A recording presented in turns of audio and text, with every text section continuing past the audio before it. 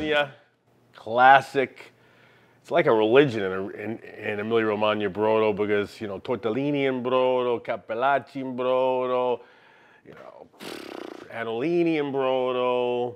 So many dishes that are floating in this amazing broth that is classic to Emilia Romagna, but is basically just a broth. So this is the broth method, but I am going to make my version of the Emilia Romagnan Brodo. So you can see both, because this is interchangeable. The meats, the vegetables, interchangeable, okay? It's the method, the technique. I keep telling you guys this. The method is more important than any recipe. Once you have this method down, you won't need to think about recipes for broth ever again, or for stock. Now, what's the difference between broth and stock? Broth is made with meat and bones, or just meat, okay? Stock is made with only bones, okay? Doesn't have the same intensity, doesn't have the same gelatin in most instances, because when we make Brodo, okay, we use highly gelatinous cuts of meat. And in this case, Brodo is usually made with capon, but I'm using turkey because the capons here in the United States basically suck, okay? The turkey gives off a lot more flavor into the broth, and I'm using beef shanks. So it's beef and capon usually in Emilia Romagna, but I'm gonna use turkey and beef, okay? And Pino's, where I got the meat, they happen to have some knuckle bones, okay, which is just gonna help, but you don't need. Just the turkey and the beef is fine to make a classic Brodo, or like I said, a really good capon if you can get it. On the side over here, we have basically carrots, onions, and celery, whole heads of garlic, bay leaves, fresh bay leaves, some black peppercorns, and I'm gonna get crazy. This is like a warlock's brew here. That's how you should think about it. You should think about it like you're this old strega, you're an old Italian witch, and you're presiding over this giant pot of Brodo. And what you put in it is gonna nourish your family, it's gonna make people feel better, you're gonna give this Brodo away or I'm gonna get pissed, okay? I want you to make a lot, and that's the other thing. How much should you make? As much as you can fit in your freezer. That's how you decide. You say, how many containers can I fit in the freezer, and engineer it backwards. Say, I can fit 10 quart containers. So you wanna end up with, let's say, 10 quarts for the freezer, and maybe another 3 or 4 quarts to keep in the fridge because you can use that quickly, and maybe another 4 quarts to give away to people, and that's how you decide what size pot you need, okay? Now, I just make a buttload because I give it to everybody, and, you know, everybody wants my Brodo, so I use this huge pot, which I don't even remember how many quarts it is, but it's very, very big. 60. This is 60 quart. Well, you don't have to use a stainless for this. You don't have to, okay? It won't necessarily, you could use an aluminum pot, but I don't like them. I always use stainless. Aluminum's too corrosive, and you know, there is a little bit of acid going on here, so it may affect the flavor. So I like to use stainless steel. So the first thing we're gonna do is we're gonna load up the meat, okay? Fill it up with water and bring it up to a boil. But we also have to discuss how much to use. Okay, once again, completely up to you. You want to make a super rich broth, you use more turkey and more beef. You want to make it a little bit lighter, you use less. Okay, what I usually do is I do 1/3 meat to 2/3 water. Okay, and that's usually an excellent amount of meat. Comes out very rich. It's a beautiful broth. Drink it. I mean, it's unbelievable. You're going to see the quality of this broth just blows minds. Everyone that's going to have it is going to lose their shit. Okay, for sure. If you will never, and I forbid you to, buy any store-bought crap broth. What do you think's in there? You don't know what's in there. That's the whole point. They use the worst of meats to make those broths on the shelves. Okay, this is, you're carefully selecting. I got grass-fed beef shanks here. I got an organic turkey, all grass-fed meat, organic natural turkey, or organic vegetables, high quality. So now the first thing we're going to do is we're going to start throwing the meat in. So like I said, I have about 1/3 to 2/3 going on here.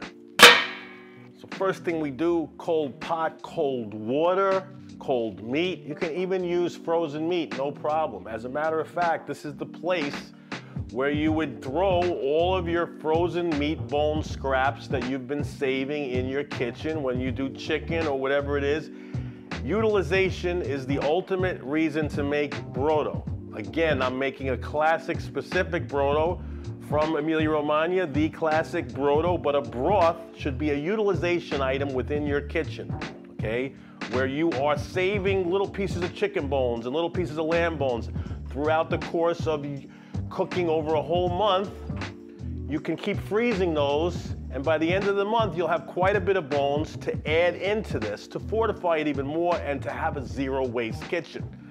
This is the idea of a broth. A broth is exactly that. So you can get rid of all your bones, all your scraps of nerve, fat, chicken skin, all this kind of stuff can go right in here. It's amazing. It's what it's meant for. So I have fresh, like I said, grass-fed beef shanks. I'm gonna put those in first, put them in like that. Put all the meat in first. There's really no reason to do anything to this turkey. Just throw the whole thing in. It's gonna cook forever. All the bones, I'm using the turkey necks, all the turkey scrap. I'm gonna save that turkey liver, use it for something else. But see all the bones, bang, boom, zing. And I actually don't have enough meat here. And I'm making ragu, so I got an extra shank here. I'm gonna add that in. So here we go. Fill it up with water, cold water.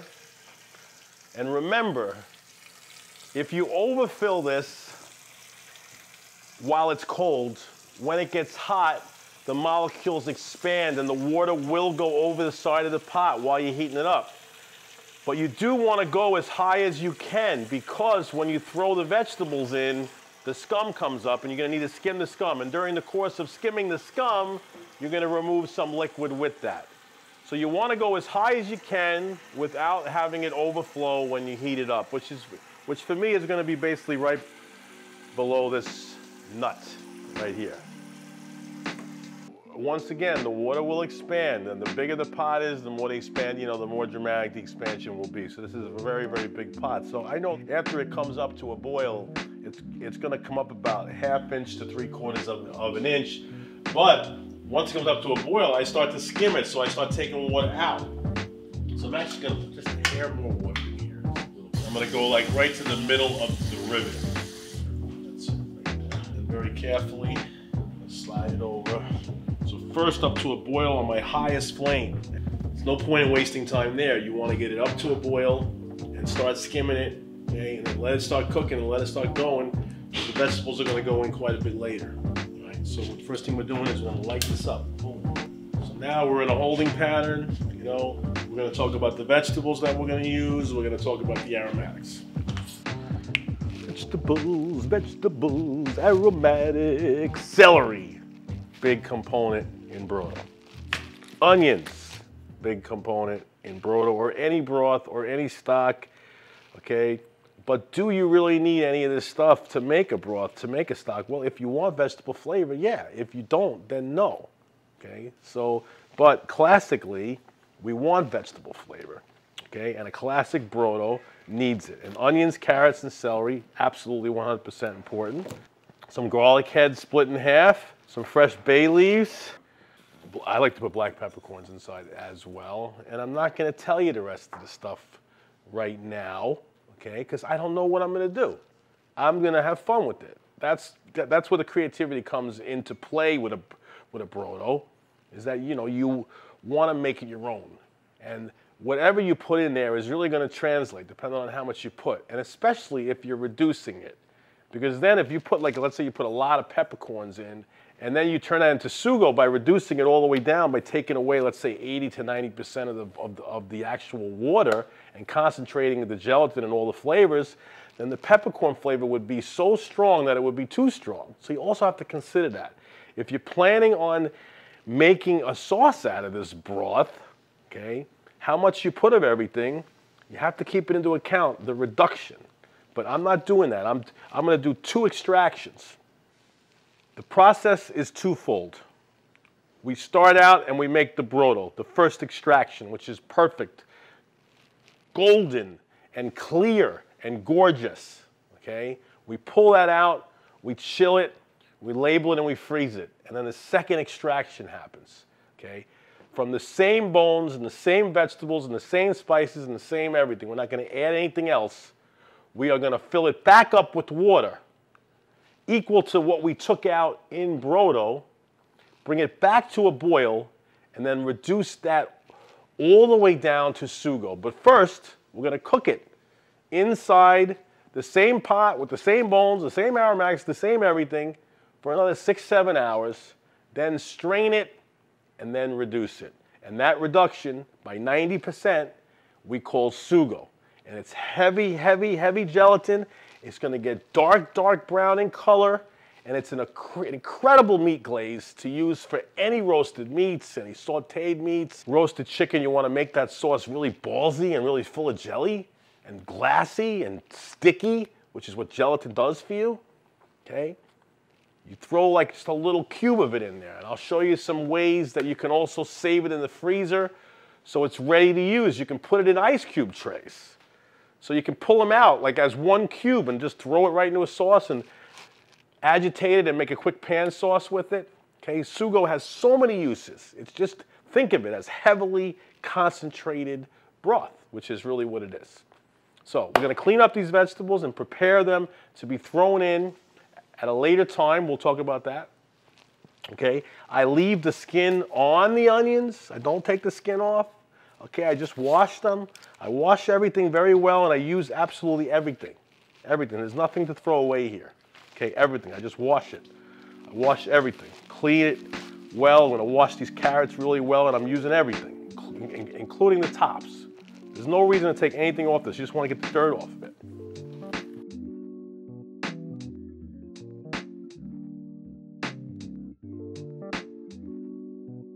One, two, three, testing.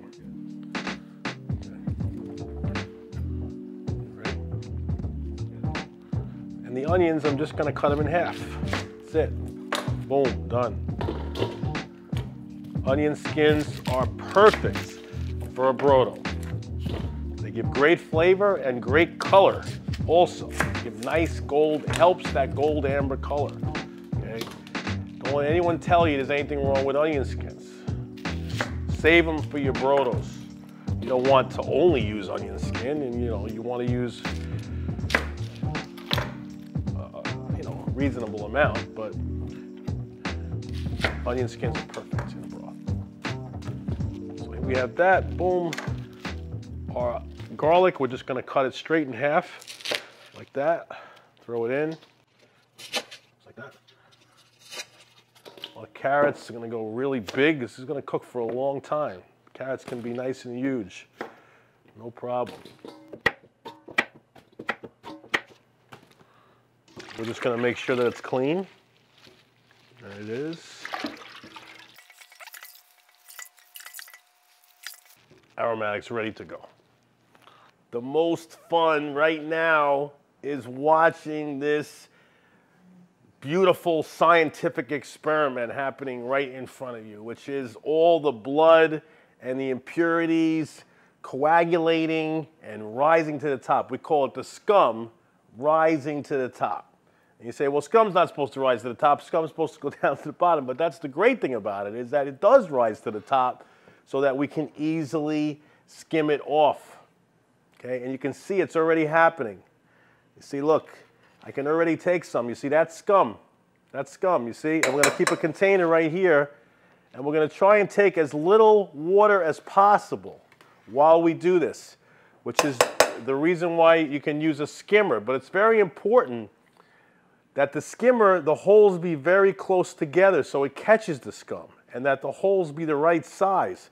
There are some skimmers that are the holes are too big and it just falls right through. So you got to find the right skimmer. So you can see all this stuff that's coming, that's all scum, you see? Scum, scum, scum, scum, scum, scum. And we want to remove as it comes up. And as it gets hotter and hotter, fat starts to render, because this is also going to be fat. And you're going to see we're going to also remove some of the fat. But we want to keep some of the fat also, because the fat is healthy in this case, because it's an organic turkey and it's grass-fed beef. Organic turkey, grass-fed beef, the fat is not something to fear on these animals, okay? It's healthy fat. Grass-fed animals are high omega fat. Okay, but as you're going to see now, as it gets hotter and hotter, and as it comes to a boil, the turkey's going to come up and float, first of all. Okay, you're going to know for sure you're up to a boil when that turkey floats. Okay, and more scum is going to keep coming, and it's never going to stop, and you're never going to stop skimming it. You're just going to keep your eye on it and keep paying attention to it until it comes up to a boil, and then we're going to bring it down to a simmer, a super slow simmer, guys. You can diffuse the heat underneath, okay? You can pull the pot off the burner. We'll talk about it later more in depth. Right now we want high heat. We want to get it up to a boil. We want to start skimming. And we don't want to remove any water. As little as possible. Jeez. The little particles. It's all getting pulled out very gently, very softly. Much care. Where are my duties? He likes that. Uh-oh, here we go. Game on. The best translation of sugo is gravy. Every day of the week, okay? Deep, rich, intense, gelatinous, you know? Viscosity to it, glazy. It's gravy. It should be, you know, that's the translation. So Brodo broth, sugo gravy, okay? I like to think of sugo as the, you know, the bottom line of the meat, like what's really what makes the meat delicious, like what makes meat tasty. It's an extraction. Sugo is that extreme extraction of the meat itself. Okay, you make the broth first. You do the second extraction. You reduce it all the way down to a glaze practically, to a really, really rich sugo. If you use only chicken, it would be a pure chicken gravy. If you used only venison, it would be a pure venison gravy. If you used only pork, it would be a pure pork gravy, or a pure veal gravy, or a pure beef gravy. In this case, whoa, and there goes the turkey. The turkey just came up. Hello, Mr. Turkey. How you doing? Or just turkey. Want to make a crazy turkey gravy, too. Same way. Start off with the Brodo, reduce it down. Let's skim this mother. Look at all this scum. Look, you see? Look at that. You see that? And the turkey came up to say hello. The turkey always rises up. And don't worry if part of the turkey's in and part of the turkey's out. It doesn't matter. It still gets all the flavor inside the broth. Never stir. Never agitate. Never disturb the bones. Okay?